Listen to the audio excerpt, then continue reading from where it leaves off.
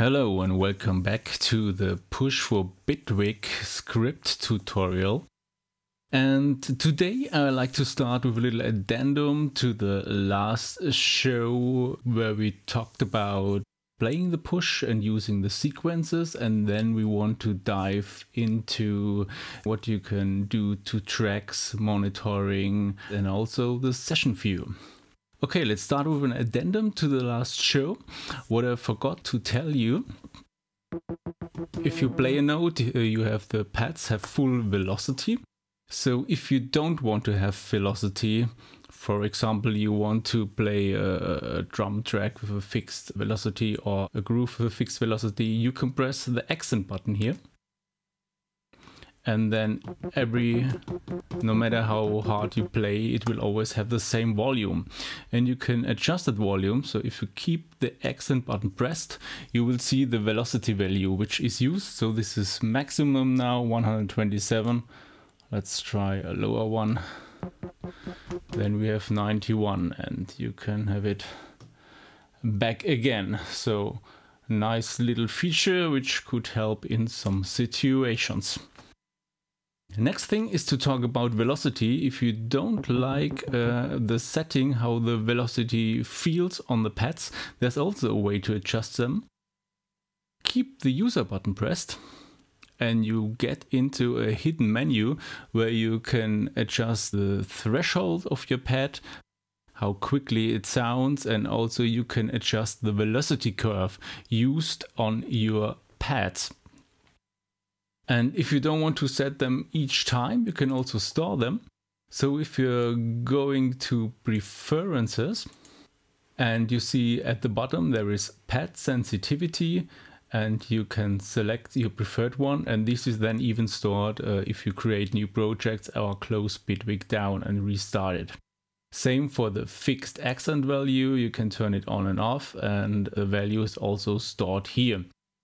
What I showed in the last part of the tutorial, how to use a ribbon controller. Also here your preferred settings are stored. If you like to have a combination or your CC, this is also remembered automatically. You don't have to set them here. If you set it directly at the controller, this is adjusted here and is always remembered. Also what I showed in the last show is the scales, also your preferred scales, base note, if you like chromatic mode, and your layout is also stored with Bitwig. What is missing here is workflow. Return to 0 was in the first part, and what is behind VU meters and display crossfaders on track I will also explain to you in this part of the series, and remember these two for now. If we look at the controller, so far we looked at the left part, we looked at playing, and we looked about changing between nodes and session mode. And now I want to start with session mode, where you see all your clips, you see the colors you chose for your clips and you chose for your tracks. You also see if one is lit in red, it is ready for recording. Let's turn it off. And if you press on a button, the clip starts playing. And if you click on an empty one, it stops playing. You can also stop one channel.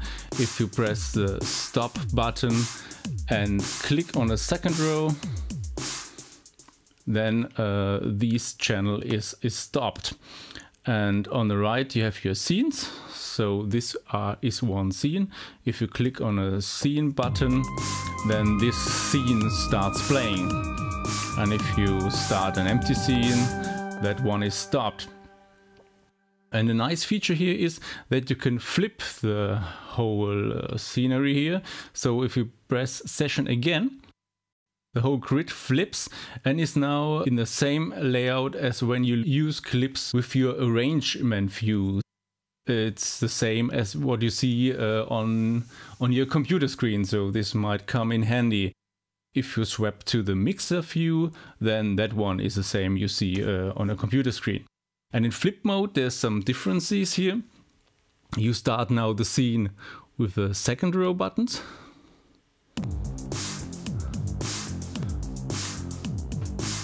Like this.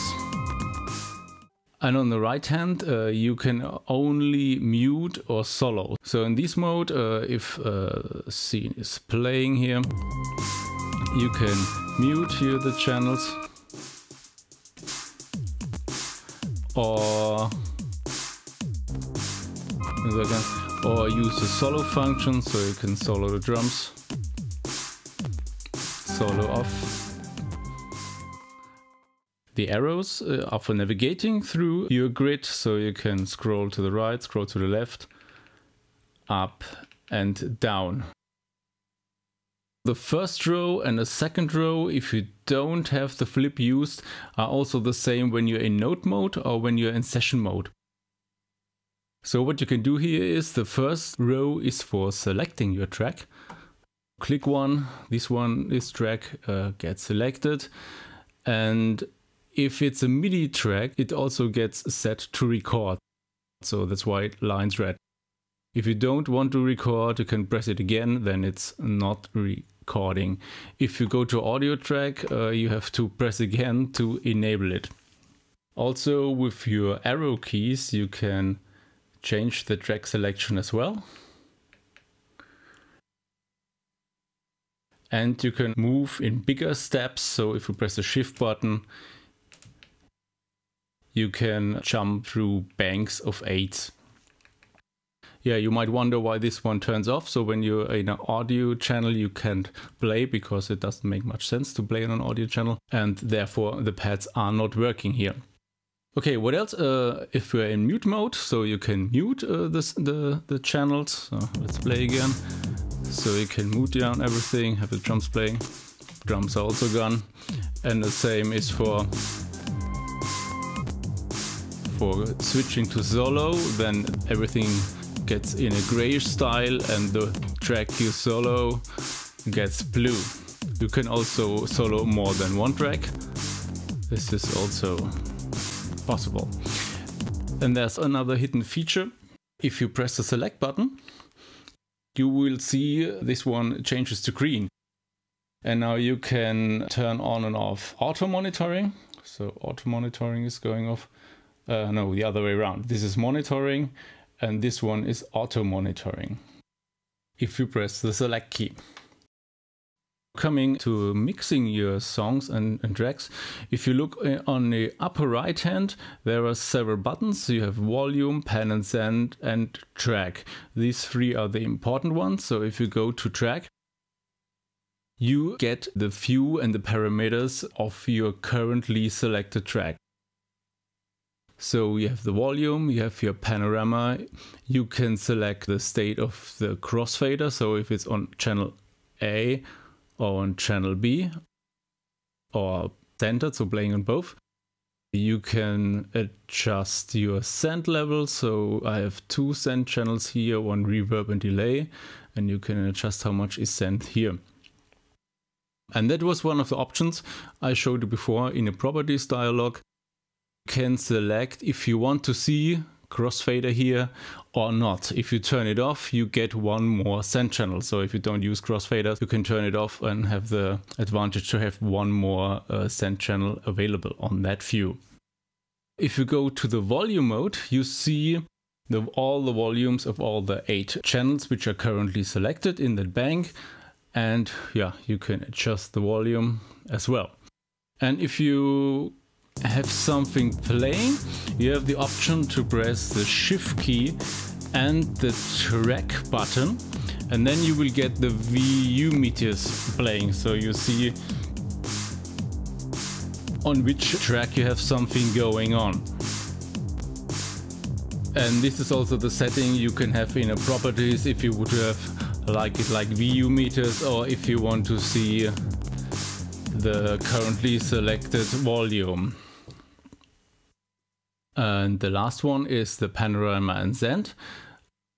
So you can set the panorama for all of your tracks. And if you press it multiple times, you can also flip through the send channels. So we have the reverb you can adjust. And if you press it again, you have the second one. And then back to panorama. So if you would have more send channels, they would also appear if you press it multiple times here. Another feature is if you are now in track mode, you only see the tracks which are audio tracks or MIDI or instrument tracks, but you don't see your effect tracks. If you press track again, you go into that other mode where you see all the effect tracks of your current song. These are now the same features. You can mute and solo them. Here's solo. You can set the volume, the pan, and also have a crossfader here. No sense, because sense to sense would be not too helpful. You have also the other buttons then in that mode too. And the last feature to show is that you can add a new track if you press the add track button. Let's scroll down first so you see what's there. So if you do add track, there will be a new instrument track created. And there's some button combinations. If you press the shift button and add track, you will get a new effect track. And if you use the select and add track button, you will get a new audio track. And we are already again at the end of this part. So I hope you enjoyed it and see you in the next one. Bye, and create some funky music.